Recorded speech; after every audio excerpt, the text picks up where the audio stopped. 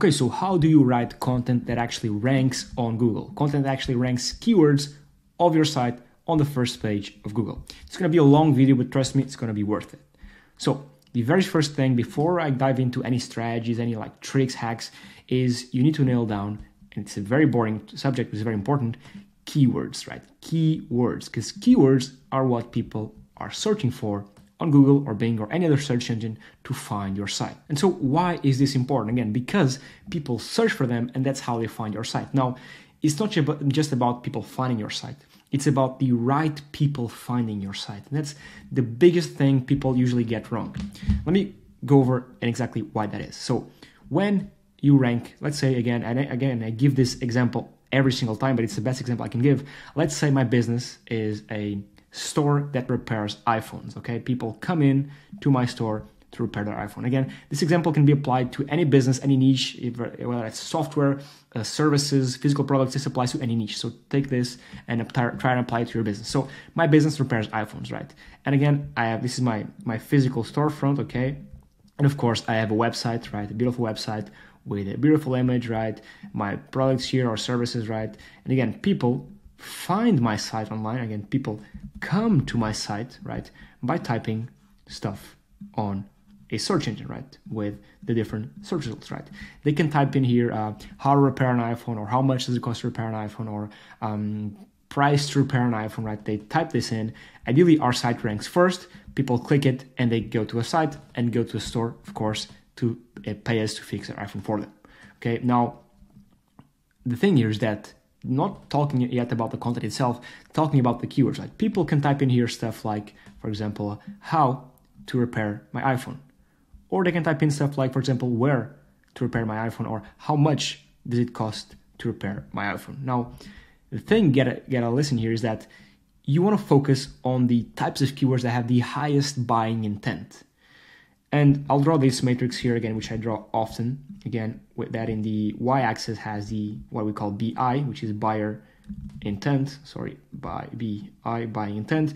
And the x-axis has the traffic, and as well as the competition, because usually the higher the traffic, the higher the competition. Okay, and so people searching for people searching for how to repair an iPhone, we can assume that most of them want to do it themselves. They don't want to pay someone to do it for them. While people searching for where or how much, we can assume again that they most likely want to hire someone or want to pay someone to do it for them. So the buying intent is much higher here than here. And again, even if this has 10,000 searches per month, right, and the combination of these two had only 1,000, right, we'd still want to go here, because out of these 1,000, I don't know, 100, 500 people are interested in our services. While someone's searching for how to repair an iPhone, out of these 10,000, maybe 1 or 2 or 10, I don't know, smaller percentage want to actually pay us to do it for them. And again, this applies to any niche. Again, you have to focus on the buying intent, because there's a ton of keywords with super high search volumes, but again, people search for it, but they're not interested in buying something. They're not predisposed to buying something, right? For example, another example, if you're a software company, right, and let's say you have a competitor, a keyword that's amazing to target that has a very, very high buying intent is competitor alternative. For example, let's say I use a software called A, okay? Sorry, my software is called A, right? And my competitor software is called B, right? I want to rank my site for B alternatives, or alternative to B, okay? B versus A. So again, keywords that mean people already know about software B and they're looking for an alternative. Hopefully this makes sense, okay? And these are very high buying intent keywords because again, you're targeting keywords, people are searching for alternatives to a software they're currently paying for. And again, we can assume that these people are more predisposed to spending money. First, because again, they already invest and buy this software. And second, because they're looking for an alternative. They're looking to buy something else because this doesn't satisfy them enough, okay? So hopefully this makes sense. And this example applies to any single business, any single niche. And I urge you to do this exercise. Now, the second part of this exercise is drawing this matrix. And once you have all your keywords, like a list of keywords, is going out and placing them here. And you do not go for keywords here nor here. Why? Because these two quadrants have low buyer intent. This one has low traffic, low buyer intent. I mean, it doesn't make sense to target this. And this has low buyer intent, high traffic, high competition. So not only are these keywords hard to rank for because there's a ton of traffic, ton of competition, but they also have a low buying intent. So just mostly a waste of time. So you want to go for keywords here and here in these two quadrants that have high buying intent, high traffic, and low traffic. Okay, so this is where you want to go for. Again, this is the very, very first step on writing content that actually ranks on Google, is firstly figuring out the keywords. Okay, now the second part is the actual generation of the content. And to put it simply, right, again, let's say, again, this is a blog post we're writing, okay? The single biggest thing, and I guess the most obvious, is writing content that satisfies the user's search intent. So, I mean, obviously, if someone's searching for best dog collars or best indoor plants, an article about indoor plants is going to rank, right? Not an article about cars, okay? That makes perfect sense, right? So again, we want to make sure that our articles, again, after choosing the right keywords and after placing them here, we want to produce content that satisfies the user's search intent. If they're looking for, and if we're targeting the keyword best indoor plants, we want to make sure that our article has the best and most accurate information for the best indoor plants. So again, for example, for the indoor plant niche, again, this is a very visual niche. So again, you might want to have a featured image, right? Well, also what you want to have is a table of contents, right? Also, and I'll stop after these three, a key takeaway section. All this before you start writing your article. Why? Because again, our goal is to give the user the best information and as fast as possible. And you might notice this, that for example, when you type in Google, what's the height of the Eiffel Tower? Google doesn't give you a long blog post. They just have it up there for you, right? Because they want to provide their users with the best info, the most accurate info as fast as possible. If you type in what time is it in the USA, whatever, they give you the hour. You don't have to click any search result, okay? That same principle applies when you're writing these articles. You want to give the best information as fast as possible. And the way you can do this is, instead of having them read and scroll to the article to find your information, just give them here the key takeaway section, a table of contents they can open to see what you talk about in the article. And I'll show you here a quick example of how this looks like real quick. And before I dive into this again, let me just go here. This is for the dog grooming niche. So here, this article talks about how to groom a golden retriever. And it gives you, before you even start the article, it gives you, okay, what it is, the table of contents, so you can see what we talk about. It is interactive, so you can click and go to that section. But also, it has a key takeaway section. So I don't waste the user's time. They can come here and see, okay, does this article talk about what I want? And if it does, okay, I keep scrolling, right? But don't try to hide your information down there. Don't try to be shady. Just give them anything you can, everything you can as fast as possible. That's the very first thing. Because again, Google wants the best for its users, and you need to give the best thing is, again, giving the information fast and the most accurate way. Now, again, for this niche, the indoor plant niche, because that's the niche we're going with, it is a very visual niche, of course. So if this is an article about the best indoor plants, you want to write it, have a proper content structure with in-article images, for example, an image for each plant. Maybe have a video, right? A video going over the best plants. Maybe even you talking why they're good, why they're bad, why you should get this one, not that one, right? The pros and cons. Also, support your information. Have links. Right? Have links, for example, to Wikipedia. Have links to authoritative sources in the plant niche. I don't know any, but for example, if this were to be an article about finance, we'd link out to Bloomberg, we'd link out to TechCrunch, we'd link out to Investopedia. So all these authoritative sources in the niche. So combat your claims, and if you say this is the best plant because it is very good in low light, link to an article or link to a source where it proves your claim. So don't do claims without evidence. And if, for example, if it is a claim based on your experience, document and explain your experience. So I tried this and I found this is the best plant for this because of that, okay? Again, I'm speaking about plants, but this applies to any niche, okay? Same thing, after external links, you're gonna want to add internal links. So linking out maybe to, if, for example, I'm guessing if you're typing, writing articles about indoor plants, you have a Shopify store, for example, that sells plants. So have links to your Shopify products that sell your plants, or maybe even gardening supplies, right? Have links, for example, if you're a plumber, to your service or to your contacts page. Have link to other blog posts of yours, right? Because when you produce a multitude of blog posts, right, they are not independent things, right? If you're producing a bunch of blog posts in the gardening niche, you want to make sure that they interlink between each other in a way that makes sense, right? So interlink the posts, link out to previous posts you've written in the past, external link to authoritative sources, add images, add videos, add links, add bullets, add tables when it makes sense, right? For example, here, I'll show you an example, right? To make it easily digestible, you're gonna want to add bullets and tables again when it makes sense, right? Again, your goal is to have and show the info to the user as quickly as possible and in the most easily digestible way, okay? So again, that's the, I guess, second step to it. And next thing is that this, again, is all on-page SEO.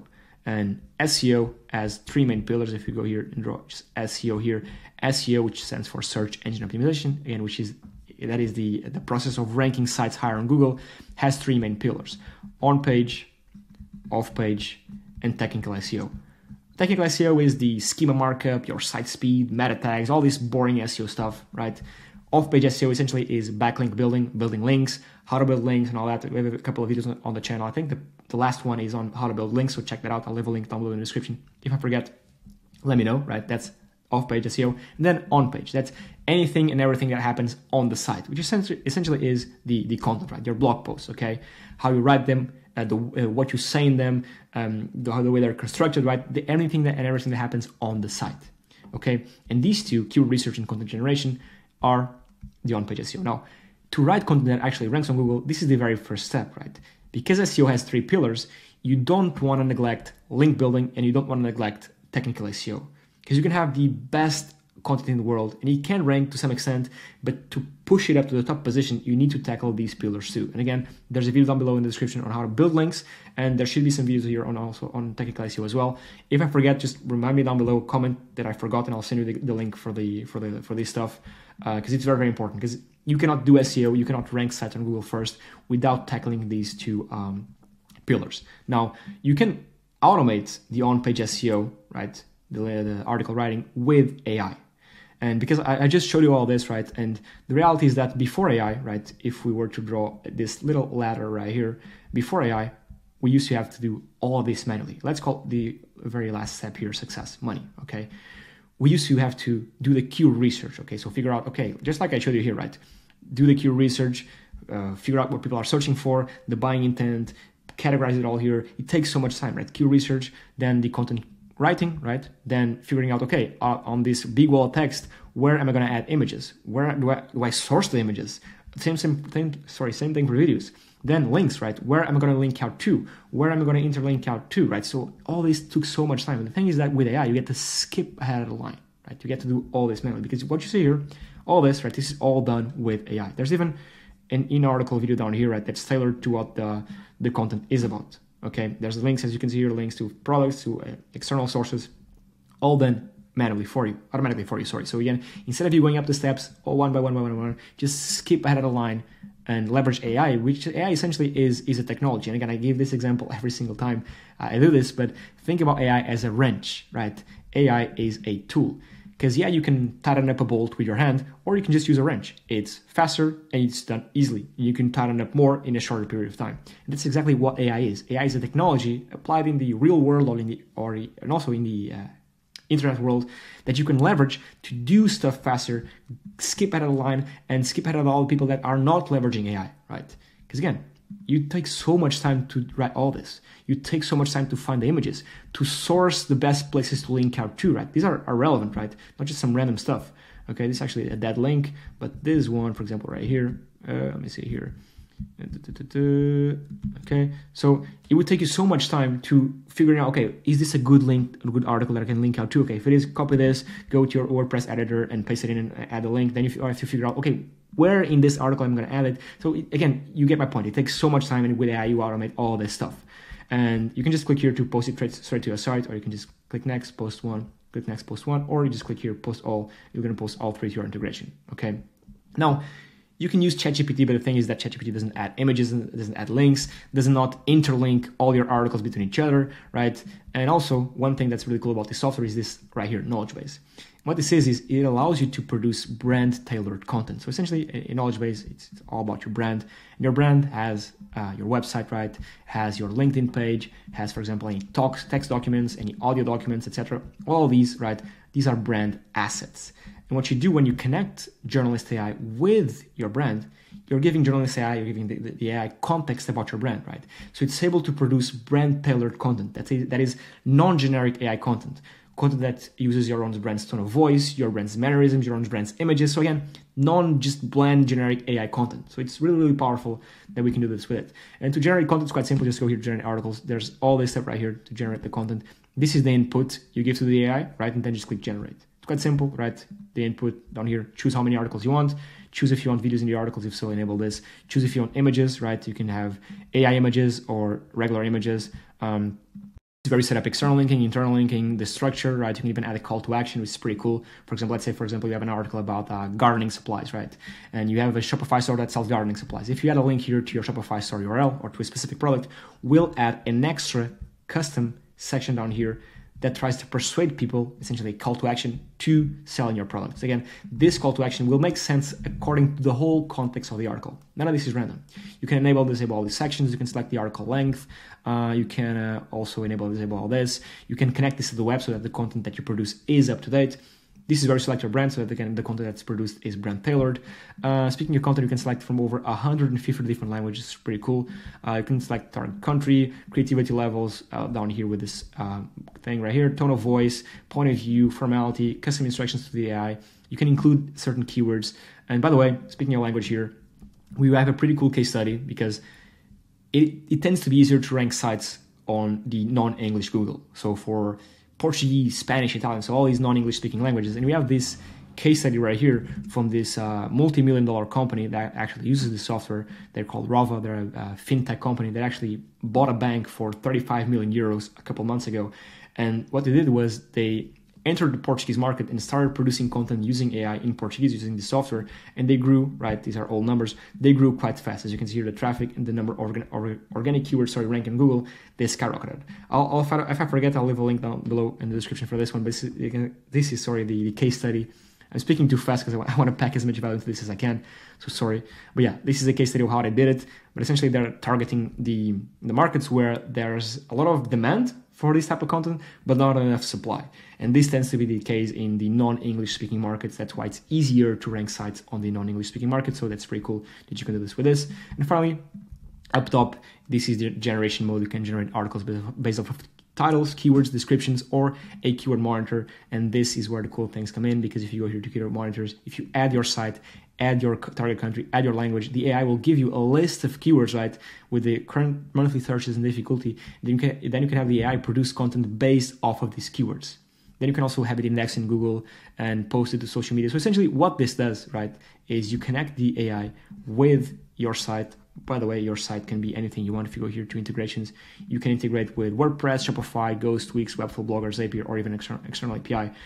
What this does again is you go here, you connect the AI, journalist AI, with your site.